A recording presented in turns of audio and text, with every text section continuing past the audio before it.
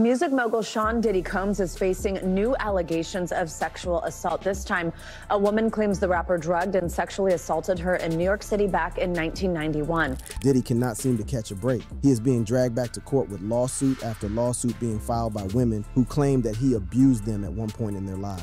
And now, footage of a man confessing Diddy's crimes to cops has finally surfaced. Will Diddy finally be found guilty? Will he be sentenced to jail for his crimes? Is it time for us to say goodbye to Diddy forever? P. Diddy, entangled in lawsuits. I had sex with Cassie and Sean.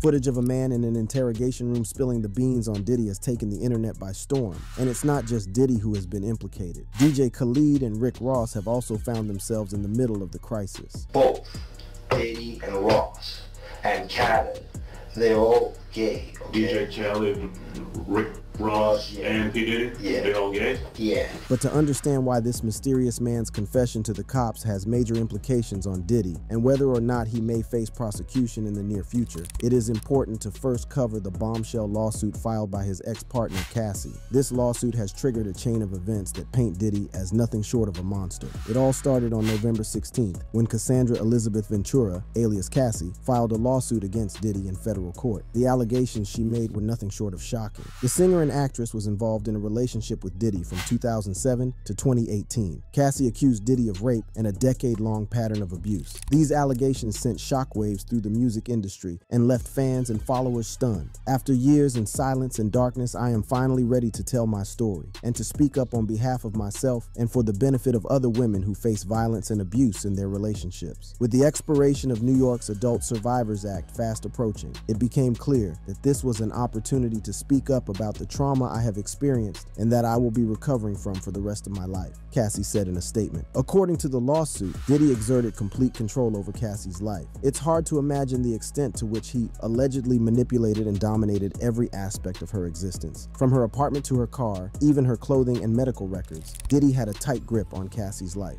The lawsuit suggests that Diddy's actions were driven by jealousy and a desire to maintain control over Cassie. The allegations made by Cassie paint a disturbing picture of a relationship marred by abuse and manipulation. It's hard to fathom the level of control Diddy allegedly exerted over Cassie's life. The lawsuit alleges that he engaged in abusive behavior, including physical violence and intimidation tactics. The details of the alleged abuse are truly shocking. Cassie claims that she was subjected to sexual battery, sexual assault, and gender-motivated violence. These are serious allegations that should never be taken lightly. The lawsuit seeks justice for the trauma Cassie endured during her relationship with Diddy, but that is not all. In the filing, Cassie depicts the mogul, head of her former label and then romantic partner, as a textbook abuser, luring her into what she first perceived as a fatherly, protective relationship, only to find herself in an unequal and violent sexual relationship. Diddy successfully kept her under his thumb through his alleged intimidation tactics, which consisted of blowing up Kid Cudi's car, dangling a friend over a 17th-floor balcony, and asking her to carry his gun in her purse. She never went to the police out of fear that it would give Diddy another excuse to hurt her. Once the two entered a romantic relationship, Diddy and his inner circle allegedly controlled every aspect of her life. The lawsuit claims those close to Diddy turned a blind eye to physical abuse.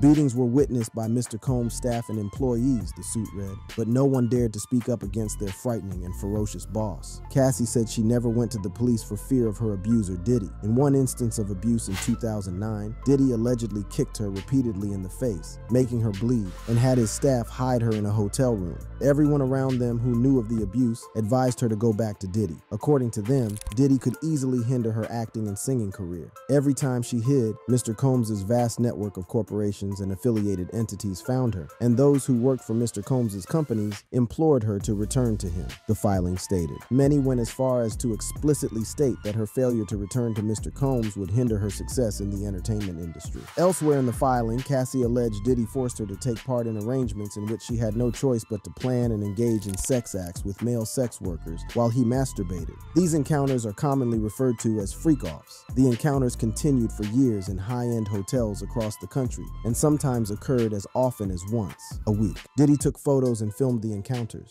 Cassie would delete videos shot on her phone to no avail, and once she was forced to watch footage on a flight that she thought she had gotten rid of. Keep this in in mind as it will be important later in the video. Following a freak-off in 2016, he allegedly paid a hotel $50,000 to erase hallway surveillance footage of an intoxicated Diddy throwing glass vases at Cassie when she tried to escape after he gave her a black eye. Cassie would take copious amounts of drugs to disassociate during these horrific encounters. These included ecstasy, cocaine, ketamine, marijuana, and alcohol in excessive amounts. The excessive substance use led to Cassie suffering from addiction. Just one day after filing the lawsuit, Cassie surprisingly settled with Diddy out of court. The terms of the settlement were not disclosed, leaving fans and followers of the case wondering what transpired behind closed doors. The sudden settlement has only added to the mystery surrounding the case and has left many questioning the true nature of Diddy's actions. But now, weeks later, a video of a man in an interrogation room, which was recorded back in 2018, has surfaced and confirms a lot of things that were in Cassie's lawsuit. From Diddy masturbating as Cassie slept with other men to the music mogul recording these freak-offs. But who exactly is this man? And can we take anything that he says seriously? Jonathan Oddie was born in South Africa, but his journey would eventually lead him to the United States, where he became a naturalized citizen in 2017. While his early life remains shrouded in mystery, it is his later endeavors that have captured the attention of the world. Oddie wore many hats throughout his life, working as a fitness instructor,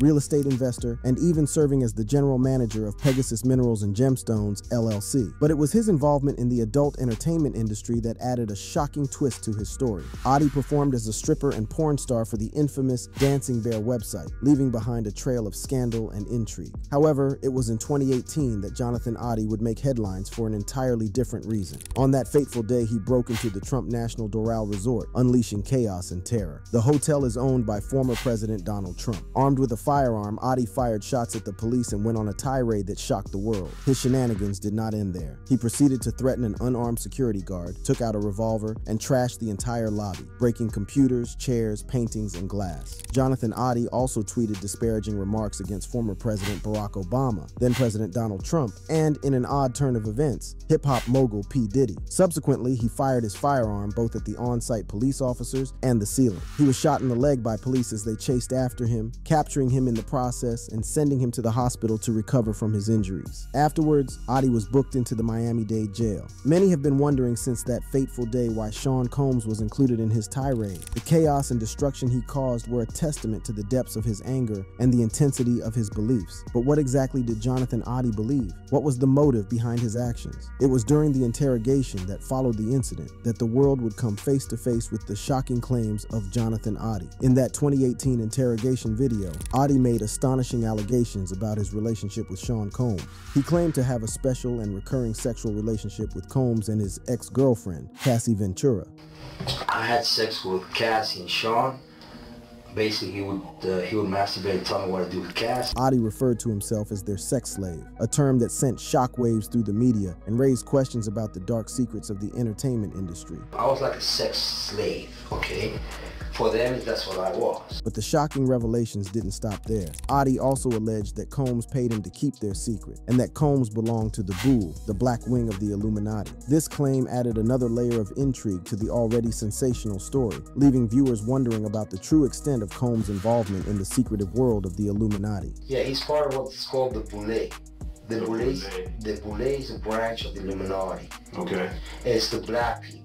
The claims made by Cassie in her swiftly resolved lawsuit against Sean Combs are supported by Jonathan Oddie's stories. She claimed Combs would make her perform sexual acts on several male prostitutes. She then asserted that Diddy recorded and masturbated during each of these interactions. Further, Cassie stated that Sean Combs had even instructed her to choose the men who were seeking sex from websites. Cassie stated that Combs' house and opulent hotels around the nation would host these drug-fueled gatherings. The resurfaced interrogation video provided further evidence supporting Ventura's claims and raised disturbing questions about the dark underbelly of the entertainment industry. The story got even more interesting as Jonathan continued down the rabbit hole, exposing the rituals that went on in the industry, some including blood sacrifices. While many of these claims are often quickly dispelled as conspiracy theories, it seems that there may be more than meets the eye. However, things get even more weird with the story. Footage from 2018 shows Jonathan appearing before a judge. However, that is the last time anyone has heard or seen him. Having exposed such dark and shocking details, recordings. Could the powers that be have gotten rid of him? The mystery surrounding Jonathan and his mysterious disappearance only make his claims more credible. One shocking detail that may have Diddy worried is that during the interrogation, Jonathan claimed that he may have kept one of the recordings of the freak-offs. Jonathan claimed that Diddy paid him for the recordings. However, they accidentally gave them back to him and he may have made copies. They asked me to turn in that, which was the video recording, and I did so. They gave it back to me accidentally, and it's possible I threw everything out. It's possible I can produce a copy. If this is true, then Diddy is in a whole lot of trouble. However, with Jonathan missing, it may be impossible to find those recordings or even tell whether he was being truthful. But with his 2018 statements matching what Cassie revealed, it is entirely possible that there is some truth to everything that has befallen Diddy. Only time will tell whether Diddy will face the music and end up behind bars. P. Diddy's criminal history. Despite Cassie and Jonathan Oddie making some wild claims against Diddy, it is important to note that this is not the first time that the music mogul has been caught up in criminal activity. From shooting up a club in 1999 to abusing more women, Diddy's criminal past is nothing short of worrying. One of his earliest and widely publicized cases was back in 1999 when he was dating Jennifer Lopez. The two celebrities found themselves at the center of a scandal that rocked New York City. The night started off like any other glamorous evening in Manhattan, with Diddy and J-Lo enjoying the vibrant nightlife. However, the atmosphere quickly turned sinister when a shooting erupted in a popular nightclub. The vibrant lights of Manhattan's nightlife beckoned, casting an alluring glow over the city that never sleeps. On this fateful night, the air was thick with anticipation as partygoers flooded into one of the hottest nightclubs in town. Little did they know that the evening would take a dark and tragic turn. As the night progressed, the atmosphere inside the club reached a fever pitch. The pulsating beats of the music reverberated through the crowd, creating an electrifying energy. The dance floor was a sea of bodies, moving in sync with the rhythm, lost in the euphoria of the moment. But amidst the revelry, tension simmered beneath the surface. Unbeknownst to the unsuspecting clubgoers, a brewing conflict would soon erupt into violence. It was a clash of egos, a battle for dominance in the cutthroat world of entertainment. As the night wore on, whispers of a feud between rival factions began to circulate. Rumors swirled about a long-standing rivalry between Diddy and an unknown adversary. The tension between the two had been building for months, fueled by jealousy and a thirst for power. The club's security team, aware of the escalating tension, remained on high alert. They patrolled the premises, their eyes scanning the crowd for any signs of trouble. But even the most vigilant security measures couldn't prevent the inevitable. Suddenly, a single gunshot shattered the air, cutting through the music and plunging the club into chaos. Panic ensued as clubgoers scrambled for cover, desperately seeking safety amidst the confusion. The once celebratory atmosphere transformed into a scene of fear and desperation. Amidst the chaos, 3 innocent bystanders found themselves caught in the crossfire. 2 men and a woman were struck by bullets, their bodies collapsing to the ground in a haze of pain and disbelief. One woman, shot in the face, fought for her life as the nightclub transformed into a makeshift triage center. As the wounded were rushed to the hospital, law enforcement descended upon the scene, determined to restore order and bring the perpetrators to justice. The nightclub, once a symbol of glamour and excess, now stood as a haunting reminder of the violence that had unfolded within its walls. Diddy and J-Lo were detained after a gun was found in their car as they left the nightclub. The vehicle was stopped because it was fleeing the scene and because it jumped a set of red lights. The gun was found lying in the car and was identified as one which had been reported stolen in Georgia. None of the 4 occupants of the car had a license for the gun. The couple were both charged with criminal possession of stolen property. Police arrested and questioned the couple after eyewitness claims that Combs fired a gun after a dispute at Club NY. Third person, Jamal Barrow, a small-time rapper known as Shine, was arrested and charged with criminal possession of a gun. Wardell Fenderson, who was Diddy's driver that night, testified that he didn't pull over right away and fled from the cops because the rapper shouted at him not to stop. After the chauffeur was stopped by police, who found a gun in the car, Diddy offered Fenderson $50,000 and a diamond pinky ring to say the weapon was his. However, in 2001, a Manhattan jury acquitted the hip-hop mogul of all charges brought against, which included 4 counts of illegal possession of a gun and 1 count of bribery. Shine, who was Diddy's protege, was found guilty of 5 of the 8 charges against him. Years later, Diddy would find himself in more hot soup as he faced a major lawsuit. Well, Diddy's turbulent relationship with Cassie is not as messy as the allegations that have been leveled against him by multiple women. In 2015, Diddy's personal chef, Cindy Rueda, filed a lawsuit against the music mogul, alleging a series of disturbing incidents. Rueda's lawsuit was a bombshell, as she made shocking claims of sexual harassment and unpaid overtime during her time working for Diddy. According to Rueda, she would often accompany Diddy on his travels, sometimes for up to 2 weeks at a time, without receiving any additional pay for the extra hours she put in. But the allegations didn't stop there. Rueda also detailed a disturbing incident that took place in August 2015. She claimed that Diddy cursed at her and demanded breakfast in his bedroom, where she shockingly witnessed him engaged in sexual activity with a guest. These allegations sent shockwaves through the industry and left fans questioning the true nature of Diddy's character. And just as with Cassie, on February 20th, 2019, news broke that Diddy and Rueda had reached a settlement, bringing an end to their legal battle. However, the terms of the settlement were shrouded in secrecy, leaving fans and critics wondering what transpired behind closed doors. In 2019, Diddy's ex Gina Huyn revealed that Combs physically abused her throughout their 5-year relationship. She claimed he once stomped her on the stomach, causing her to lose her breath, and also punched her in the back of the head. He was mentally, emotionally, and physically abusing me. He would always compare me to Cassie and tell me that I'm the bad one. She's a good one. She also said that everyone in Combs' circle allowed the abuse to occur. And right after settling out of court with Cassie, more women came forward with similar allegations. In the first lawsuit filed against Sean Diddy Combs, there is the harrowing account of Joy Dickerson-Neal,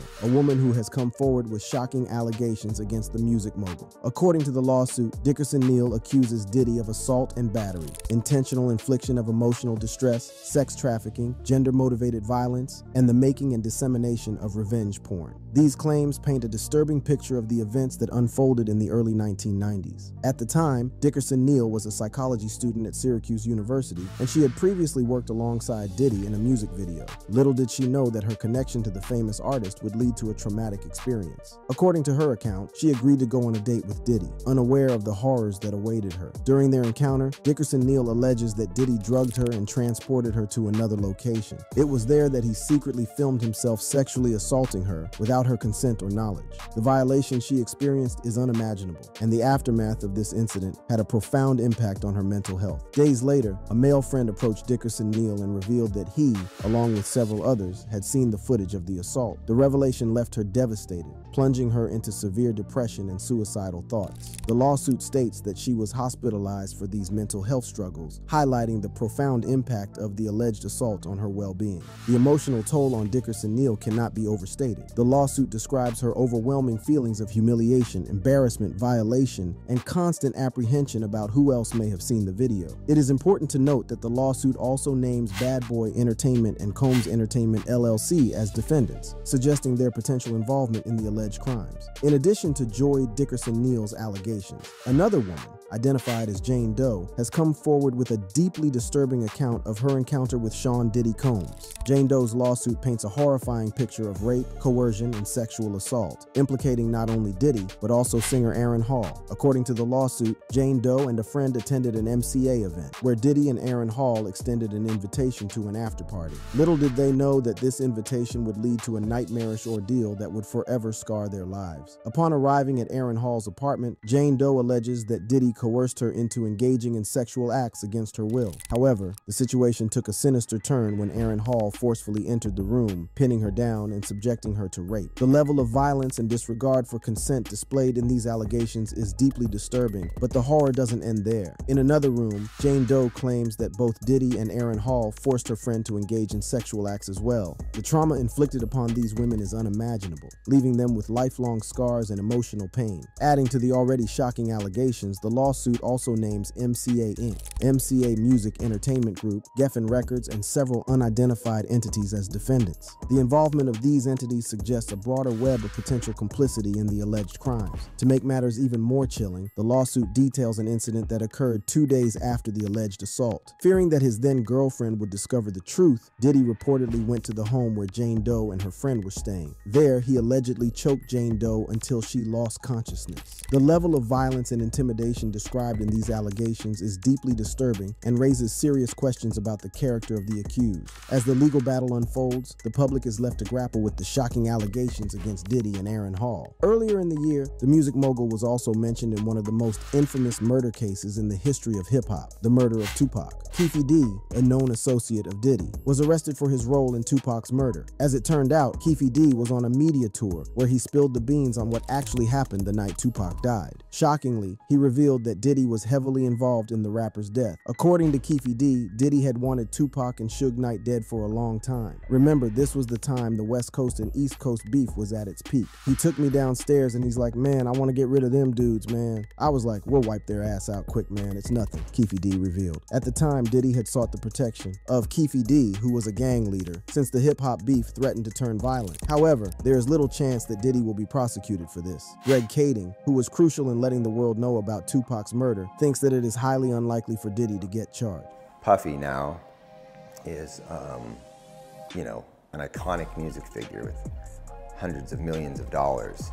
First, Diddy is a multi-millionaire with enough to pay the best lawyers and keep him out of trouble. Second, Keffe D's credibility may not hold up in court since he is a convicted drug dealer and has even perjured himself in the past. And you're not going to have a very practical likelihood of prosecuting him based solely on the testimony of a known gang member, convicted drug dealer, ex-convict, and who has changed his story several times. While this may be true, it will be interesting what transpires of all the other cases that Diddy is involved in. If you enjoyed this video, click on the boxes playing on your screen to watch similar content.